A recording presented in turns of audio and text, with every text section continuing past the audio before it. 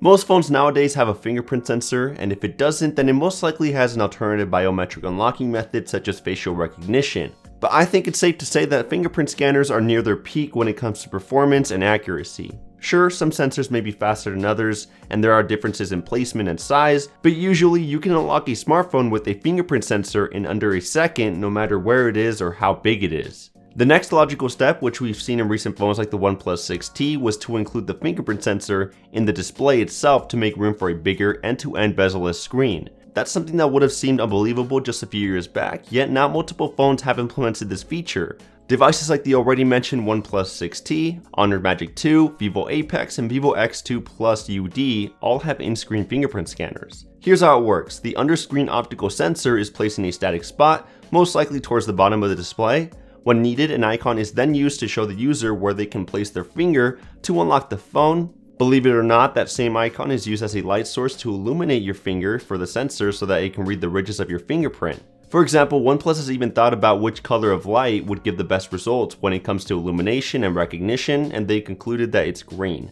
That bright light under your finger isn't just for show. After the sensor reads your fingerprint, it then compares the readings with the encrypted stored data from previous measurements to unlock the phone, and just like before, the accuracy of the stored data improves over time. An in-display fingerprint sensor is definitely one of those look at what my phone can do kind of features, and it feels like the future, but the technology isn't quite up to par with the older style capacitive fingerprint sensors just yet.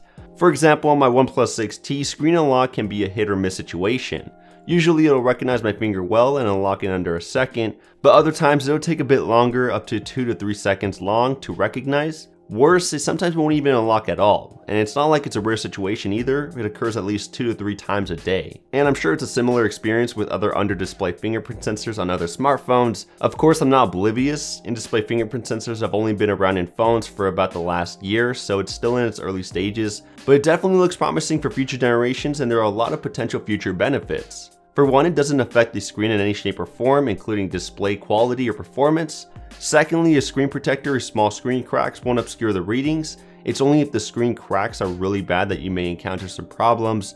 And lastly, in the future, if we can actually integrate the reader within the display and not underneath it, we can even have larger areas for fingerprint recognition, and maybe even the entire display can be a fingerprint reader.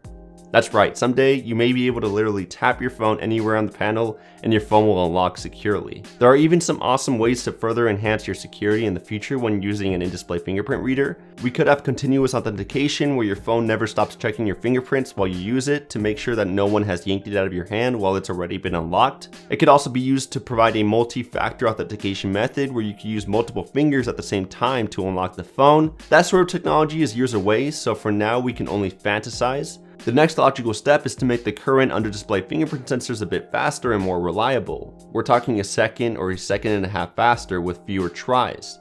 That way in the future, more popular OEMs such as Samsung or Google can jump on this train. I'm definitely on board with this change. Having the fingerprint sensor on the front of the phone allows me to easily unlock and use it while it's flat on a table, but I can see how some people would still prefer a fingerprint scanner on the back since it may feel more intuitive and natural when holding the phone, especially if you're used to it being there already. Let me know what you guys think. Do you like the idea of an in-display fingerprint sensor, or do you prefer a regular scanner on the back of the phone? Or maybe you'd be more satisfied with facial recognition. Either way, that's it for this video. Leave a thumbs up if you enjoyed. Follow me on Twitter or Instagram at HowToMen for more Android content and giveaways, and I'll catch you guys in the next one. Kapow!